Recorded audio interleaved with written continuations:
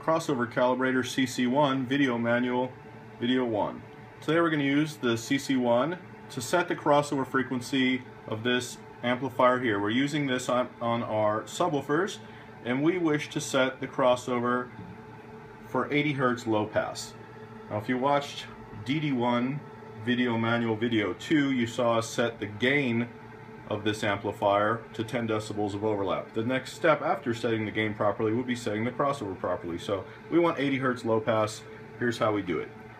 Take the manual for the CC-1, or the harness for the CC-1, plug it into the speaker terminals. Our speakers are disconnected for safety and because it's obnoxious.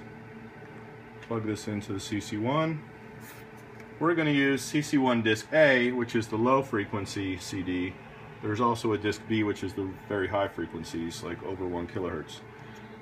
We put this into our head unit, and we're going to look in the manual here and find the 80 Hertz track. So for 80 Hertz, we want to play track 16.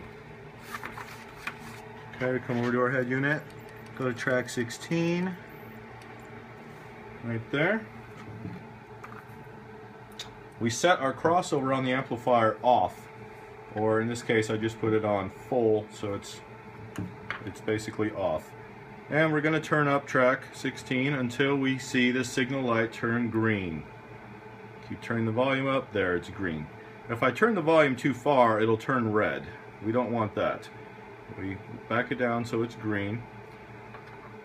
Also, on some amplifiers, if you don't put the harness to the speaker terminals and you put the black wire onto battery ground, this might turn red, and you just need to put them across the speaker terminals like we have here.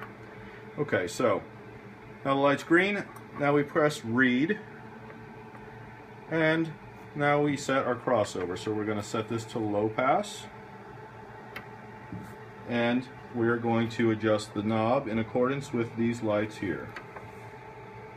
Start adjusting it down. I went too far. Back the other way. Boom. Right there, perfectly calibrated to 80 Hertz. You can see on the knob here, even the markings on the knob indicate that we're probably somewhere around 80 Hertz, but this tool is telling us that we are exactly at 80 Hertz. We've designed this tool because a lot of amplifiers, the calibration on here is very far off, or there's 50 on one side, 500 on the other side, nothing in the middle, you don't know where you are. So there you go. Thanks for watching.